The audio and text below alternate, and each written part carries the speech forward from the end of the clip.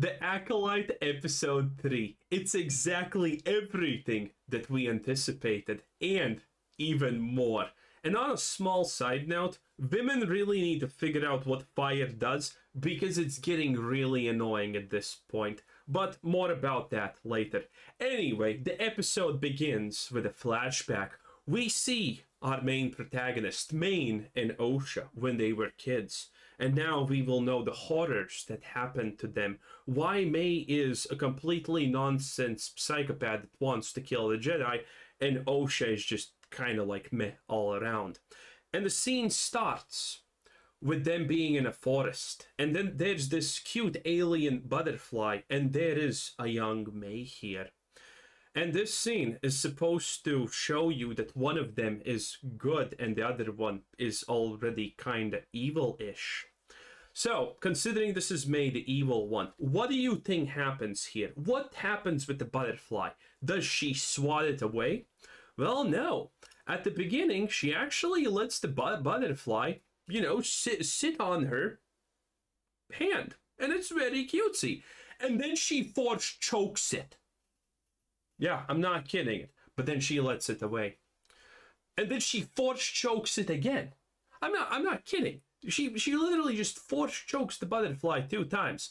But then the day is saved because the good sister, Osha, comes in and tells her to stop force choking the butterfly. And when she stops, you know what happens?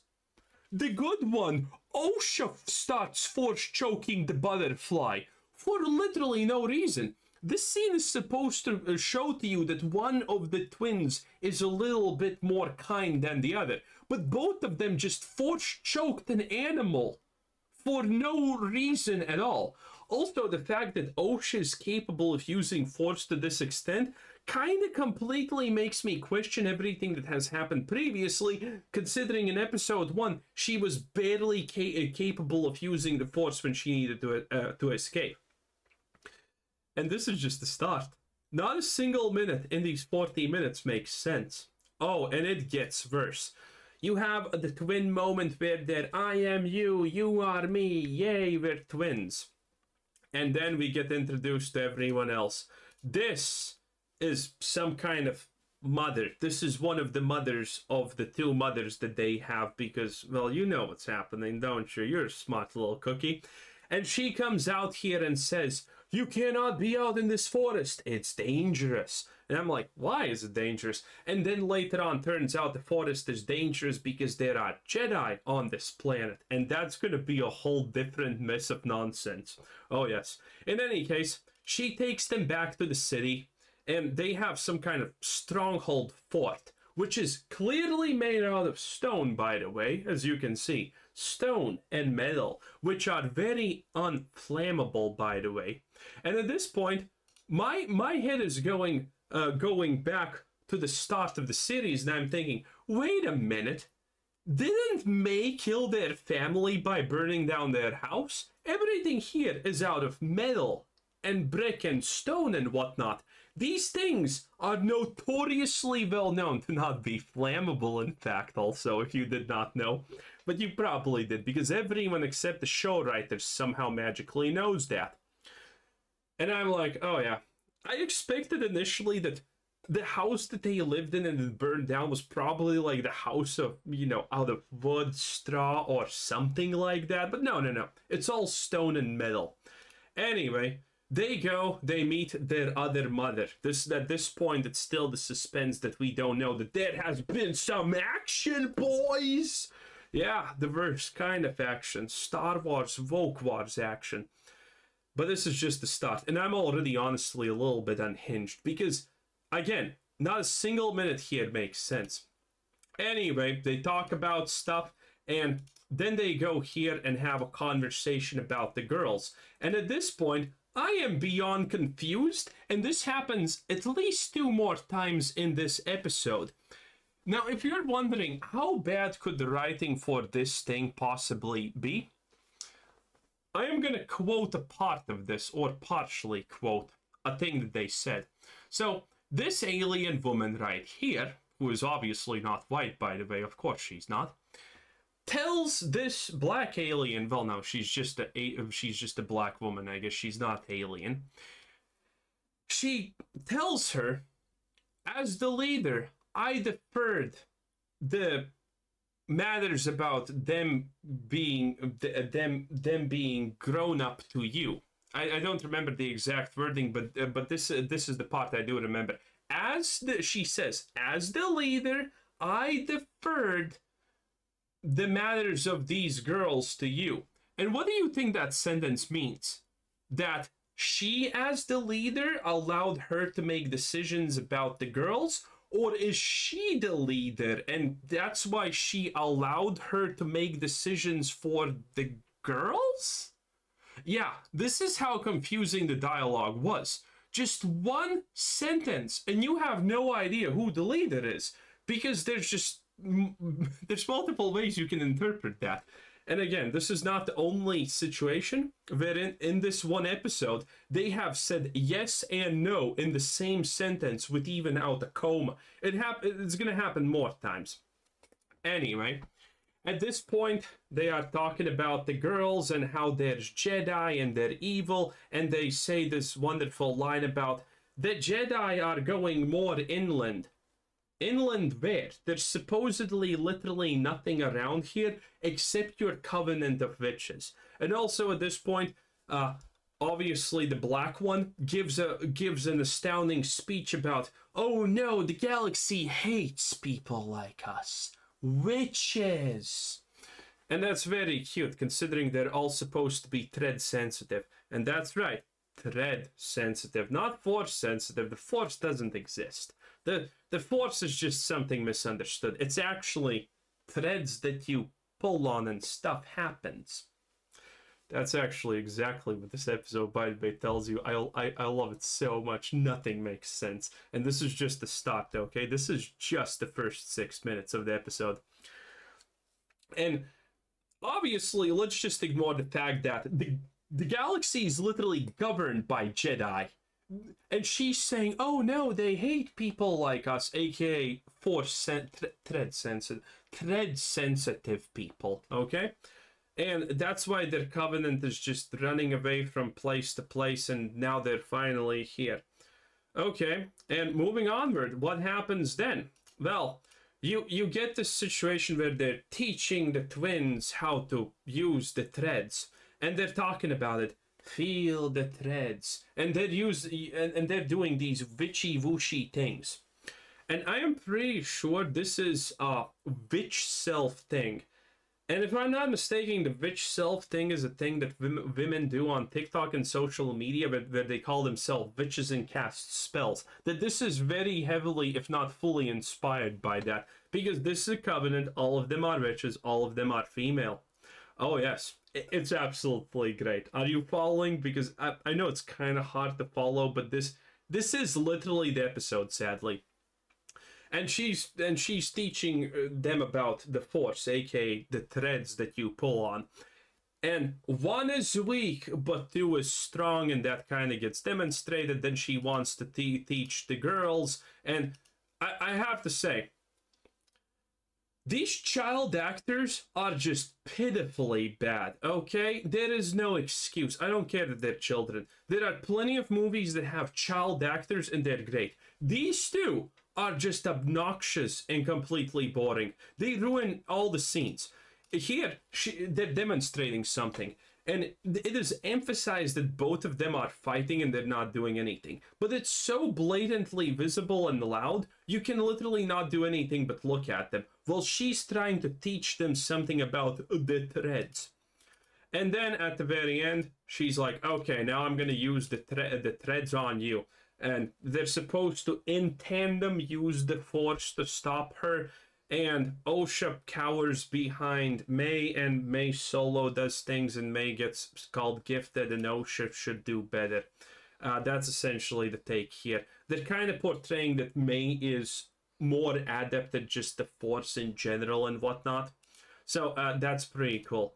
Then the Jedi come, the girls hide, and more nonsensical stuff happens.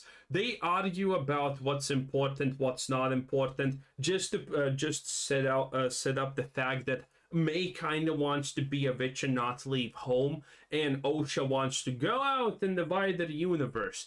And by the way, this is important because this episode extremely heavily tries to portray the Jedi as completely fallible and completely evil. Now, we already know the Jedi are extremely fallible because only a moron could not suspect that maybe the Counselor is a Sith Lord. Just maybe.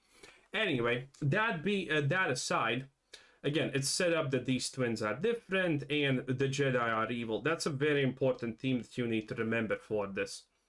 And that the Jedi are evil. But the trick here is the way this whole episode portrays the Jedi, and there's going to be specific examples later, but in general, the way that they do this is so unbelievably dumb. Because their moms just call the Jedi bad for X. But in reality, why is X bad? Well, the Jedi are bad because they abduct children, and they don't let them make their own choices. But you're literally doing that with your own children. You're not allowing them to do their own choices, and you're forcing them to join the coven and the initiation ritual and all of that stuff.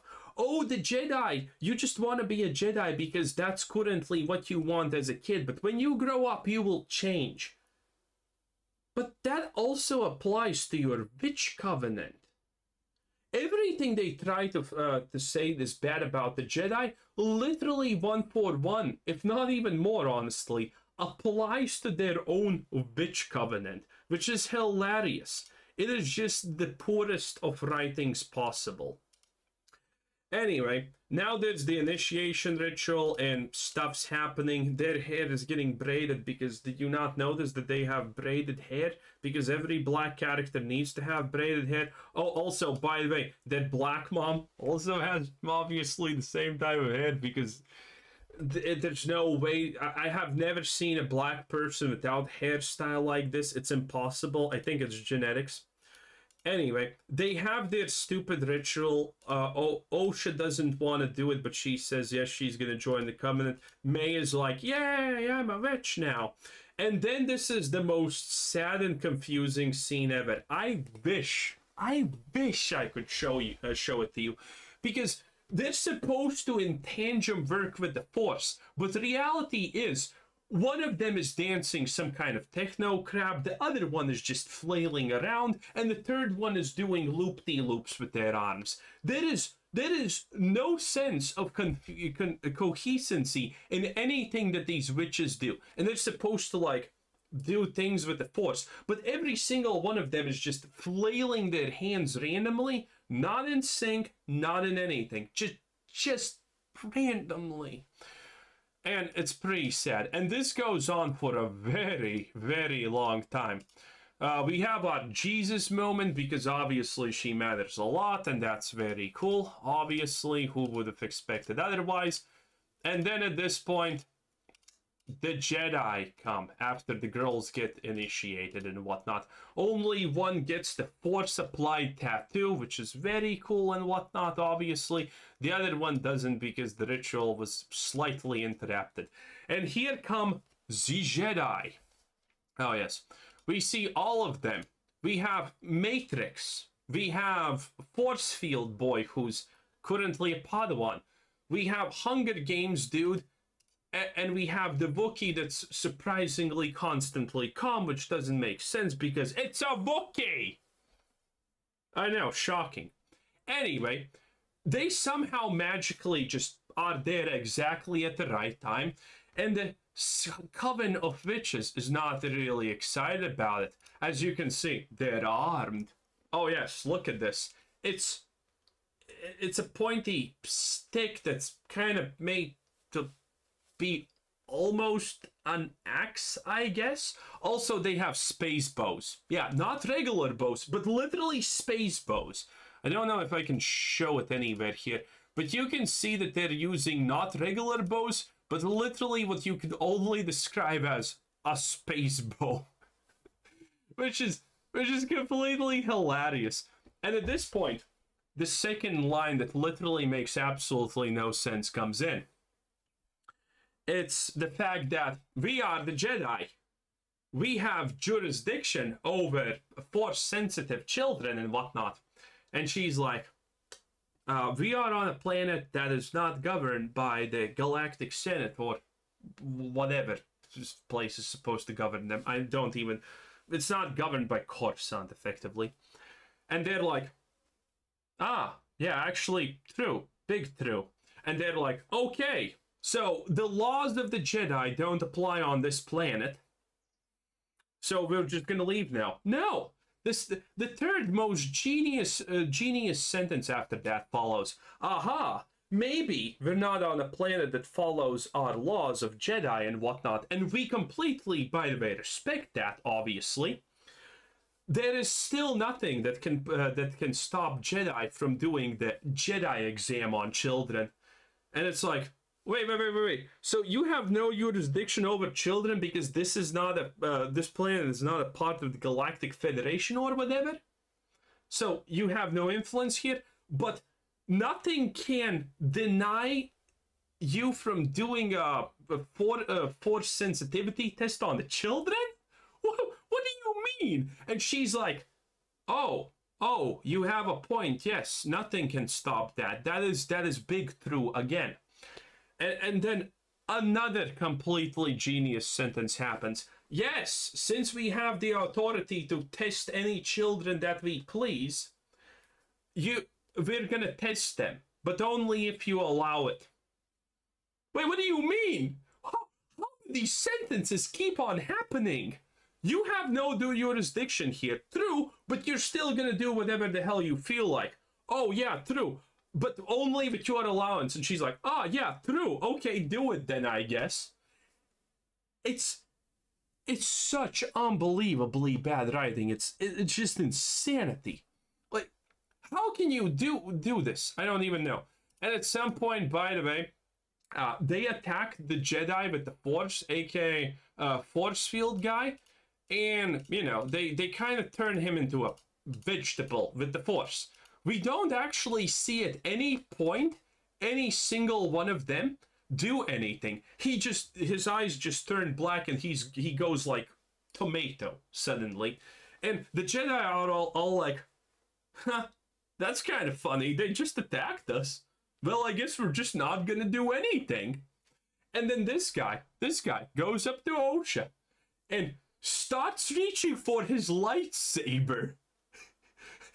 And the witch cult is like, did we just attack them? Yeah, we did.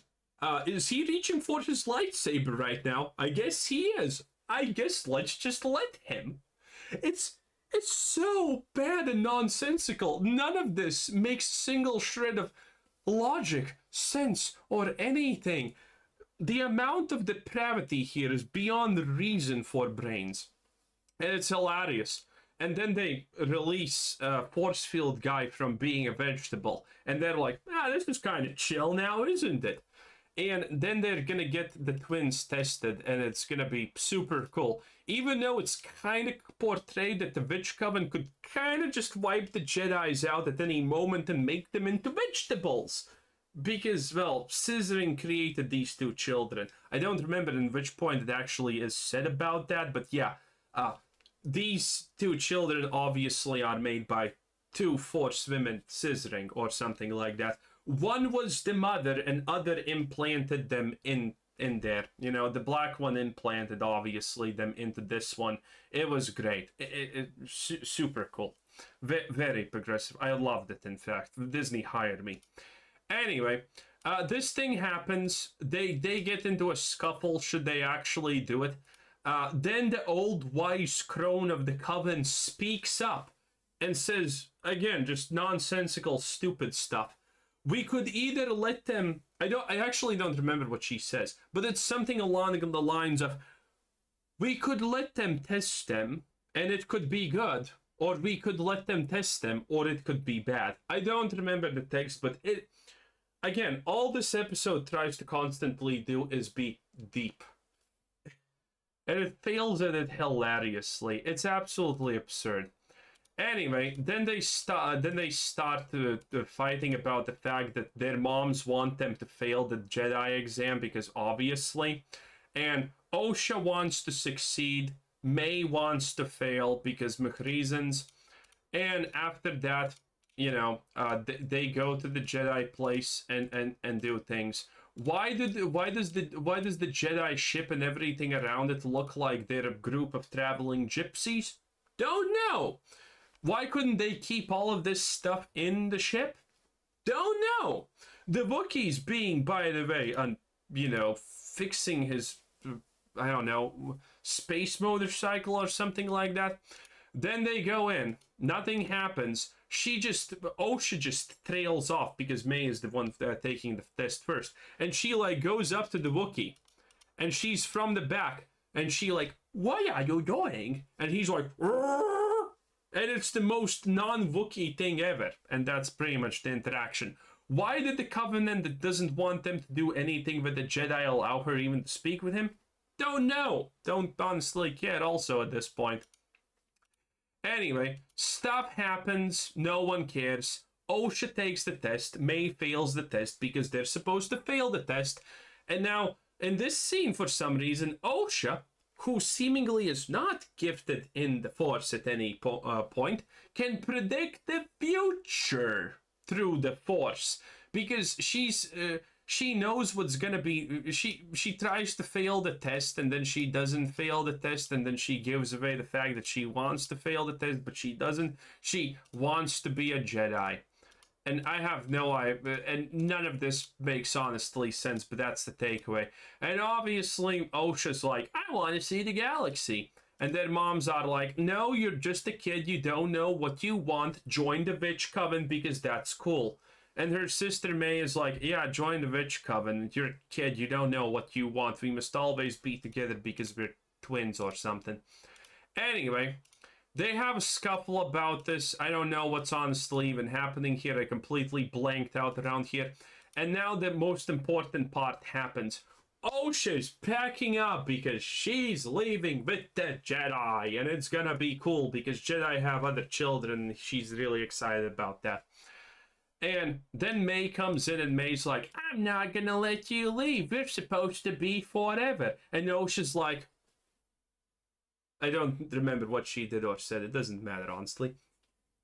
Point being, May says, well, if I can't stop you from leaving, I'll kill you.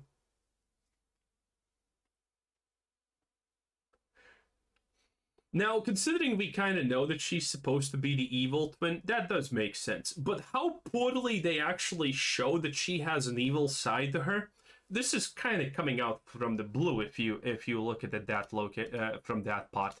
And she's like, yeah, I'm gonna kill you. So she shuts the clearly metallic door, by the way, and everything again is made of stone. And then May takes this lamp thing, and it's a space lamp, obviously. Here we could see it. Can't find it. Come on. Yeah, see? It's a space lamp. Because this is Star Wars and everything is freaky and spacey. So anyway, she takes the space lamp, and can you guess what she does? That's right, she sets fire to the stone and metal. Yep. She just sets fire with that little lamp to the stone and the metal. The stone and the metal. No, seriously, do women not understand what fire is? I am so questioning life right now, because you think everyone knows this, right? Maybe mansplaining is an integral part of society's survival. I don't know. Anyway, so she sets fire to unflammable things, and now Osha needs to run out because stone burns fast, obviously. And this is already shown where she magically just knows how to do electronics. You know? She didn't slowly learn and become a mechanic. by the way, which is literally just a space mechanic, but it can't be called space mechanic because this is Star Wars, so it's called a mechanic, obviously, duh. So it's already shown that, oh wait, she didn't actually slowly over time learn to do things. She was just gifted from the start. So she just removes this panel at random and starts connecting two wires that for some reason not connected in the first place. I don't even know why. They're naked wires. And she opens up a path and she gets out. And obviously, since stone and metal burn really fast, the whole place is on fire. The whole temple is a blazing fire, okay? And everyone's dead. Everyone's just completely gonzo at this point. All of the thread-sensitive witches, they're also, by the way, completely 100% dead. And at this point, the twins meet. They have already seen that all their moms are dead. They're not burnt. They're not anything. They're just lying on the floor, dead from something, I guess. I have no idea, honestly, what they're just dead, okay? Deal with it. That's how it is. They're just dead, okay? Well, obviously, one of the moms probably survives and becomes Smilo Ren, but that's a reveal for another time, most likely. Probably a sadder episode. Probably an even sadder episode. Anyway, at this point, Ocean and May meet up. Ocean is like, did you kill that family? No, she doesn't even mention that. They're just like acting like nothing happened and this is an accident. And May didn't cause this, which is hilariously stupid, by the way. The Jedi run inside. Oh, here you can actually see all of the witches being very non-witchy and not alivey and whatnot. Somewhere, maybe. And then May falls into the thing, which seems not that honestly deep and okayish. And Space Squid Games catches Osha. Whoa. You know, he saves her. Oh, here you can see actually all of the you know, vomit dead. And yes, all of this burnt down because it's made out of stone and stone's very flammable. It's great, trust me. Anyway, Osha survives, and if you are left at this point with many questions, that's like to be expected. Because I explained literally everything that happened in this episode in the best way possible, and by the way, in the most charitable way possible in a lot of situations. I actually gave context that kind of was tricky to gauge, because most of the things that you see in this episode kind of go over your head because they're conveyed so poorly and dumbly. And also, this is why Force Field Guy decided to kill himself when May approached him. Yeah. They're all heartbroken because they did this. The Jedi are completely not responsible for this. May is a literal psychopath murderer. That's what this actually is. Those four Jedi did nothing wrong. In fact, they didn't even attack the Covenant when the Covenant clearly threatened to make Force... Ah, he's white. That's why no one cared when they said that they're gonna turn him into a... Oh, that actually suddenly makes sense. That's an actual revelation. That's why they didn't care about anything that's happening, because he was white, and if he turns into a potato, that's fine by them, probably. Oh boy. But yeah. I have no idea. This is why Forcefield Guy decided to off himself, because he's clearly responsible for everything that May did, which is crazy. It's absolutely crazy. Who in their right mind can watch this and say, "Oh yeah, the Jedi are evil, and that's why that's why May is a psychopath"? No. No one is going away with that revelation. It's just absolute bonkers stupidity. Oh, and then at the end of the scene somewhere here, yeah, you can see that May survived and she's outside. Is she burned? No. Is she even slightly dirty? No. Obviously, by the way. And by the way, this is not even a reveal. Considering this is a flashback, we know that May survived, obviously. But they just throw it in there, because why honestly not at this point? Anyway, This is an absolute catastrophe. The best part about the Acolyte is that the last 6 minutes of the show are the ending screen. That's the unironic best part about the Acolyte, that you can shave 6 minutes off because that's the ending credits. And they say episode 4 is going to be as bad. This is crazy. This is legitimately crazy. Nothing makes sense. I don't know what to say. It's kind of hilarious, though. I love it, but man, is it stupid. Anyway, this is Quizzer Sits In. Bye-bye.